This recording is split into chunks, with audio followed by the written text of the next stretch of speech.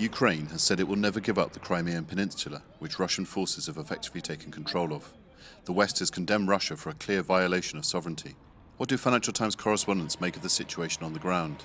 In Crimea, home of Russia's Black Sea Fleet, things seem strangely calm.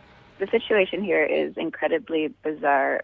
Basically, what you had is Russia launching a so-called silent invasion of Crimea. There's no fighting, there's no unrest. It's really quite bizarre. So you have hundreds of Russian troops stationed now outside all the main Ukrainian military bases, but it's not really clear what they're doing. They're just kind of patrolling at some point. The Ukrainian soldiers have refused to give up the military bases, so they're standing there on the inside of the bases.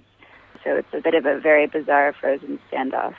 She says Russian claims of threats against ethnic Russians and an attack against a ministry building seem unfounded.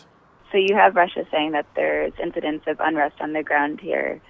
But when I went there on Saturday and spoke to not only local residents, but also the head of the Ukrainian riot police based in the very building that was said to be under attack, he said that no attack had taken place.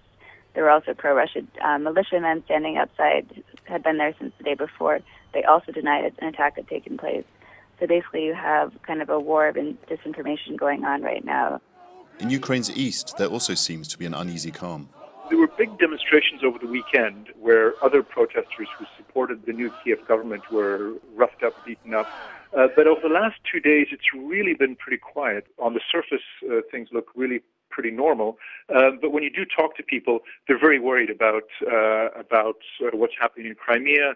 Many of them are ethnic Russians or Russian speakers, so they feel very close to Russia, but they're also Ukrainian citizens. So they're sort of torn as to whether Russia is acting correctly in Crimea or not. There's a minority opinion which is calling for Russia to move into eastern Ukraine as well, but that is still a fairly small minority at the moment. And Russian claims of a refugee crisis on the border appear to be unfounded. One of the reports they had out over the weekend was that several 100,000 Ukrainians have sought refuge in Russia. I drove up to the Ukrainian-Russian border, and there's absolutely nothing happening. So you can certainly see that the parts of the Russian media are trying to create a story which simply doesn't exist.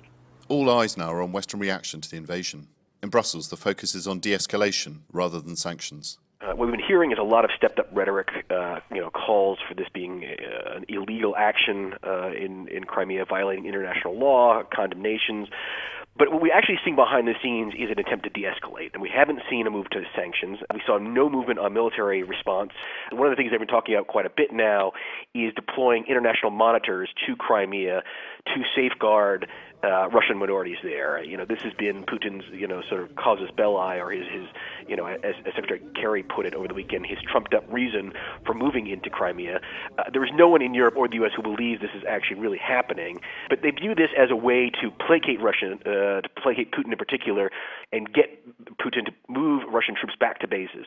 That's clearly the offer they have on the table now, and they're waiting to see how Putin responds to it.